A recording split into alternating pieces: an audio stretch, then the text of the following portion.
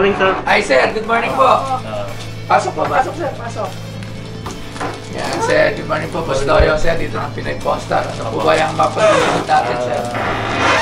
Bibinta ko sa sana itong ban ko. Ito nga yun, sir. Kailangan, idolo ko itong ano eh. Aking mga... Bibinta ko sana. Sige, tingnan natin ha. Tingnan na. Ako lang, sir, magbubukas ito ha. Opo. Oh! Oh, collection. So, anong meron dito? Wow! Wow! US 1918.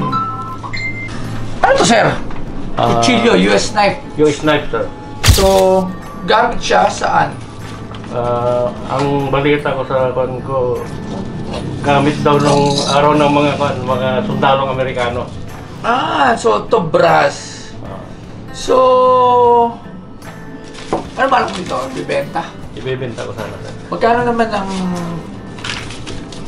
ang gusto mo para dyan? So, tingnan mo. Tingnan natin. So, magkano ba to? Magkano ba ang ganda nito ah? Ganda yun, sir. Kasi parang medyo lumang-luma na rin eh. So, magkano nga ang ano mo dyan? Asking mo?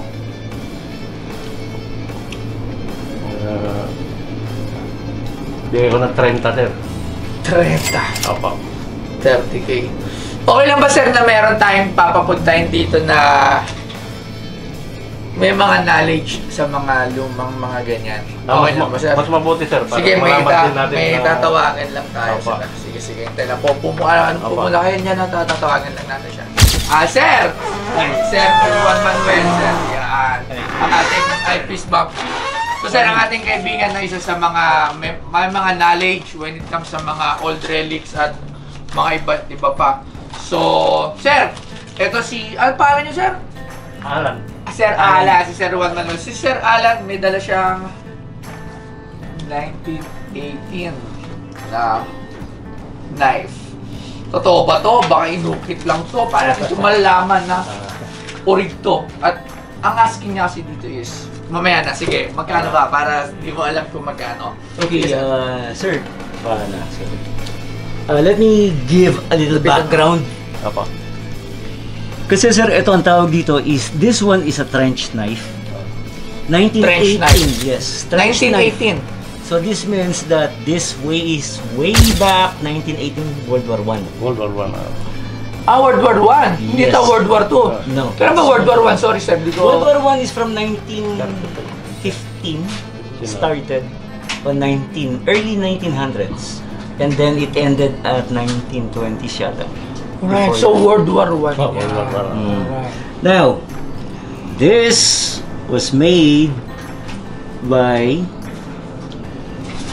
L, F, and C. However, the F here, yung F na, yung nasa gitna, yung F, medyo malabo-labo na ng konti. And dapat gitna siya. Okay, sa gitna. Let's see. Kasi dalawa, sir, ang gumawa ng ganitong klase. One is US, first is the France. Ang France kasi, nung ginawa ng France to, meron tong kasamang knuckle. Alright, parang nakasot siya, parang... Yes. So this is US kasi nakalagay naman dyan, so US. Actually, no. Still, it has a brass knuckle here. Should be. Ang brass knuckle kasi sir, nandito siya. Mapapansin nyo parang meron siyang... Forma. Ayan o. Hindi ko alam kung bakit. Wala. Yes. Baka naputol na. Second is this. Take look dun sa bottom part. Ito. This is no longer the original screw. Kasi ang original screw niyan is the one that has yung parang medyo patulis ng konti. Alright. So, tsaka ano to, stainless na lang. Yes. Alright. Palitan na yata. Now, let's see. Kasi ang France kasi, automatically ang France meron sila ditong owl lion. You would see, meron ditong parang figure ng lion. Kasi etong ano kasi, once you remove this screw, etong screw na, if you would remove this screw, automatically what will be left is the particularly the blade, and something of a bakal dito. Yes, kung saan nakakapit. So natatanggal siya. Yes. Pwede tanggalin yata yan. It can be removed. Alright. Matatanggal pa. It can be removed dito sa screw. So yun. Tapos itong bigat na to, this one is brass. Yes, brush. Brass yan. So it's man-made. Okay. So this one, what's the price again? Asking is 30,000. 30, sir. Yes, sir. Okay. I'll just give you the basic or the base price.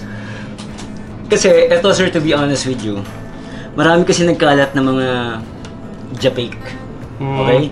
Pero this one, I think, this one is Legit. could be legit. Opo. Pero since you don't, do you have any papers? May mga papeles na mga wala? Wala, sir. Okay. Pero maganda, no? Kasi sir, ang papeles nito, if you would like to have an authentication of this, to have this authenticated, you need to go to US, have it authenticated by LFNC. LFNC, because tatlo kasi gumagawa niyan, LFNC, HDS, tapos there's DOL. Etong tatlong to, etong LFNC, marami talaga to. There's a website for this. Alright. You can check it out sa Google or sa computer. LFS. Tapos, you can purchase this anywhere in the country, sa US, outside the US, for an amount of $50. $50. Kapag legit siya, if it's legit, if it's authentic, then it'll go up from $50 to $1,000 if it does have the knuckle brass here. Alright. The Yun yung complete. merong Tapos, ito. in pristine condition pa siya, really in good condition. They are selling much of this one sa site nila for $1,000 up to $1,500. Yes, a pristine with complete condition. Now, This is not a pristine condition. So, yes, so makikita na rin na altered na siya. So, meron modified, yes. It's modified because it no longer has the brass knuckle here. Yes. If you will show it to them, ang brass knuckle po, dito po siya. Oh, parang may umbok-umbok siya na nawala. You can see that this has been modified because the brass knuckle should be placed here where your knuckles should be placed here. Kasi ang hawak nito, automatically it's not like this. It should be holding like this. Kasi under the trench knife of the rule, tinanggal to eh. So, it's ganito pala. Yeah. Kasi it is being, yes. Maraming galing, pwedeng left o right. And automatically, this has been banned by Geneva Convention way back after World War II. Alright, so how much to? Sir, pwede kong bilhin to. For the Sir, price. naganda na ako nito.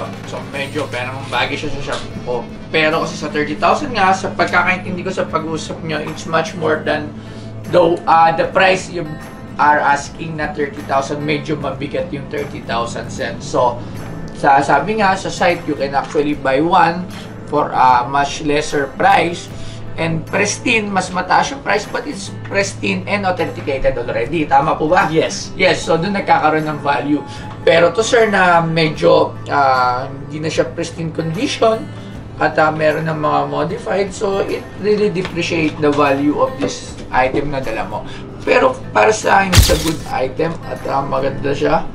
Yun nga lang, meron na nga lang tayong mga pagbabago na rin sa item. So, magkano ba sa tingin mo presyo niya? As a collector and Sir, sa mga old relics? for any historical significance, since this was used, and I can see the legitimacy naman, kaso nga lang, I cannot guarantee the authenticity kasi nga wala nga papers, second. For 30K, that's too much. Well, I can buy that for my own, coming from my own. From my own, this is from my own. Yes, sir. 5 is enough. 5,000 to roughly mga 6. Yan. Alright. Alright sir, maraming salamat po sir. So, hope to see you again dito. So, mag-uusap muna kami si Bossing. Maraming salamat sir. Thank you po. Ayun boss, meron tayong mga natutunan kay Sir Juan Manuel. So, 30,000. So, nasabi niya na makakabili tayo niyan sa sites. Doon mismo sa maker niyan with complete papers if I wanted to doon sa price mo.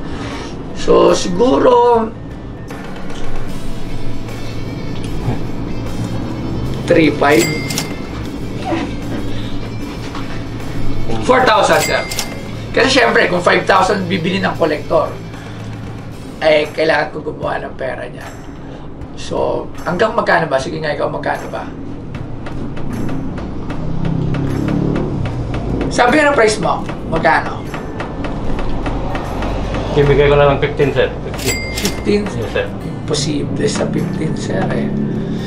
15 is way too high for that. The highest I can go for that, for this item is siguro, sir, bibiling ko na lang siguro pa same ng mindset niya, 5K. Mas mataas dun, sir, I would pass. Kasi kung 15K yan, sir, medyo imposible na eh. Parang 15K, parang binili ko to 15K tapos gaganyan ko na lang yung sarili ko. Last-last! Or last-last sa sarili. Ganon. So 5K, sir, that's the highest I can go for this US 1918 LFSC World War I trench knife relic. So, sir, Gawin mo na lang, sir. Baka kaya ng 10K. So, talaga, sir, eh. I'm sorry talaga. That's loves. Anong, kasi ito nag-decision hanggang magkano ka lang talaga dito? Hanggang 5. Hanggang 5K. Sa nagko-collector, sir, 5K is good. Na kumbaga parang susugalan ko na lang yan na baka may benta ko pa na mas mataas na 5K kasi gusto ko lang siya sa shop. Pero sa business side, hindi ko na yan iniisip eh. Gusto ko na lang siya ilagay sa shop ko. So that's the highest I can go, 5,000. So kung mas mataas dun, sir, I would say pass. hirap pag-isip. Ang hirap mag-isip. Hindi kasi, sir, syempre, kailangan din lang natin na ang hirap din actually kung hindi ko siya alam, baka nabili ko na siya doon sa price na gusto mo kasi gusto ko siya. Kaso syempre, Hindi sir, ganito na lang. Last price ako, sir, 7 na lang. Baka kaya naman. Ayaw nila, sila, sir. Wala ka na sila sa Kasi i-ano pa natin siya. Sabi nga ni Sir Manuel, yung expert, 5,000 lang pwede natin. Siguro yun yung pinaka-right price eh. Hindi ko na muna isipin yung tubo. Lalagay ko lang siya dito, sama niyan. Display lang. Ano? Bossing? Hindi bang babarat yun? Actually, ulitin ko Ano ba ito? 114 years. 104 years. Yes, sir. Kasi yung papalaysang na pag-aralan ko, hindi porket inabot ka ng 100 years, there would be the large value do sa item mo. Depende sa condition, depende sa item mo kung saan ba siya significant, kung naging meron siyang major role sa lipunan or kung saan man sa buhay ng isang sikat or meron siyang mga significant na talagang matatandaan natin na isang bagay na nagamit siya in particular. So this trench knife kasi, sir, parang sinabi nga, this is a mass made, mass production. So ang dami nito, sir. So hindi siya something na special pero yung tagal na lang ng panahon niya. So doon na lang, kaso without the authenticity at meron na siyang mga ginawa, mga parang altered or something na modified na, doon talaga na-depreciate yung value ng isang item. So, base lang naman to sa pag-aaral ko, hindi ako nagmamarunong-marunungan sa mga nanonood, alright? So, syempre, bago lang ako dito, nagbabasa-basa ako, Google, nagtatanong-tanong ako. So, sa totoo lang, sabihin nyo na, pero I don't give up sa inyo kasi nga, ginagawa ko to kasi gusto ko to. It's Pinoy, Pawnstar, and it's not what you think. Kung ano man yung ginagawa ko dito, Pinoy, Pawnstar. Yeah! So yun. Kaya, sir, malay mo meron ka pa diyang iba, sir. Dali mo ulit dito, di ba? Ito na yung pinakamatagal na pagdi-decide, ha? Nakita nyo, hindi ito scripted. So, hindi rin ako ng babarat. Hindi ako makadecide, ha? I'm just saying the truth na kailangan ko mag-make profit dito. So, sa mga sabi parang ako ng differential, hindi ako makadecide.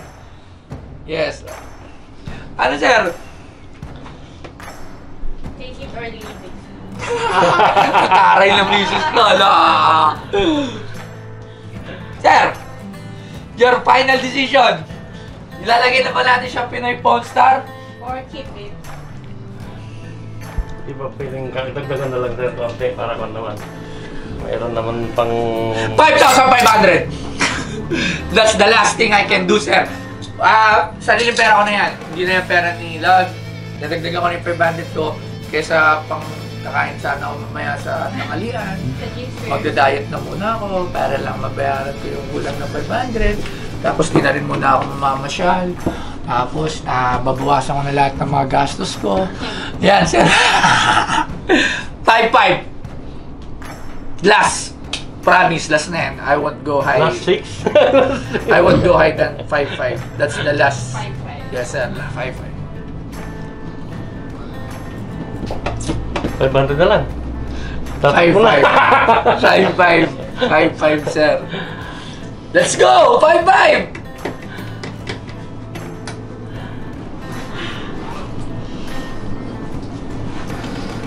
Wait sir.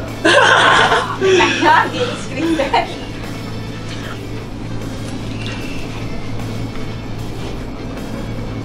Sige sir, gawin mo na. Ayun! 5-5. It's a deal, sir. 5-5. Gawin na yung ano. So, 5-5, sir. Maraming salamat. So, itatabi na namin ito. Sir, actually, pwede mo naman makita siya. Lalagyan namin siya dito sa display. Lalagyan din namin na nakuha namin dito sa'yo. So, di ba? So, 5-5 for this trench. Alright. So, maraming salamat. So, sir, here's your 5,500. Thank you sir. Maraming salamat sa deal. So, thank you, sir. Maraming salamat. So, i-give ko na to. Salamat sa Pinoy Pawnstar at nabenta ko yung aking item sa kanila. Maraming salamat, Pawnstar at Boss Toyo. Maraming salamat po.